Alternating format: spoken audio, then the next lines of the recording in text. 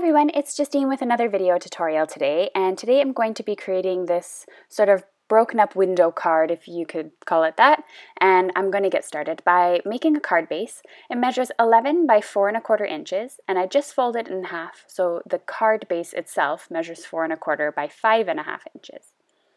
Now I have my top folding card, and what I'm going to do next is I'm just going to grab a card panel that measures 4 by 5¼ inches, and I'm going to add some masking tape here to the sides to mask off that white area of the card base that I need.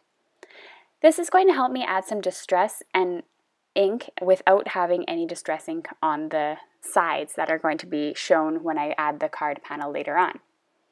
So I'm going to grab a couple of colors of ink here to get started, and I'm going to start off with Abandoned Coral. This is one of my favorite colors of distress inks, and I'm going in a circular motion, and as you notice, I'm starting off my card panel on the craft mat itself. The craft mat is slippery, which helps me build my circular motion, and I'm just going to add a little bit of color there to my card. I do not want to add the color directly on without going off the mat first, because I'm going to get harsh lines. You don't want to put any pressure on your hand when you're doing this. Next up is Ripe Persimmon, so I'm blending that in with the Abandoned Coral. The colors are quite similar, but the it's not Persimmon, it's Persimmon, sorry, and it is more orangey in tone. Then I'm going to finalize this with the Squeezed Lemonade. This is one of my favorite yellows because it's really bright and cheerful.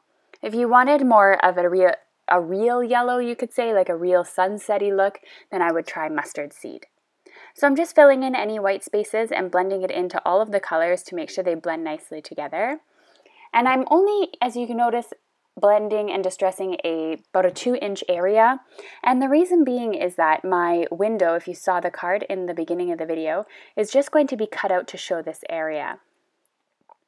So I'm just going to take off the masking tape, and you'll see that the sides here are all white, and that's going to help with the card panel and getting a really nice, clean and simple look.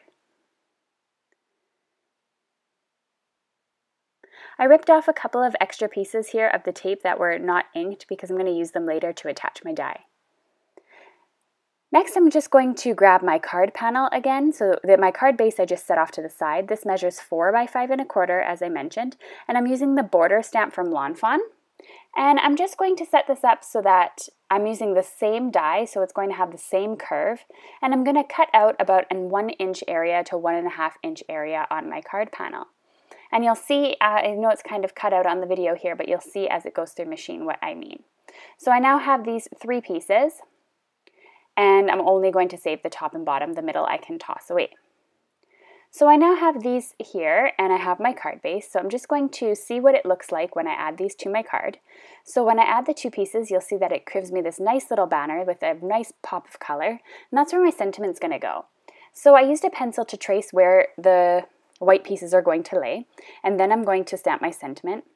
And the sentiment is from So Susie Stamps, and it says, when someone you love becomes a memory, the memory becomes a treasure, which is really nice. And next up I'm going to stamp this Dandelion stamp. Absolutely love this, and it's really great for sympathy cards and things like that. I stamped it on both panels, and I wanted it to kind of have that space in between, but in the end I didn't actually like it being on the bottom half, and I ended up replacing it. So I'm adding some 3D foam tape all over my card base, being sure to leave out the area around the card that I want to leave in white. I'm going to erase my my pencil marks here, take off the double-sided tape, and then I'm just going to attach my panels here. This is when I realized I actually didn't like the bottom piece. So I just made a new piece, and I think that looks really much better. So I hope you enjoyed this card tutorial today. All the supplies used are listed below in the video description or on my blog. Here you can check out my blog and the supply list by clicking up top. On both moving videos, you'll see videos I made last week, or you can click the YouTube subscribe button to subscribe to my channel. Thank you so much for watching, everyone.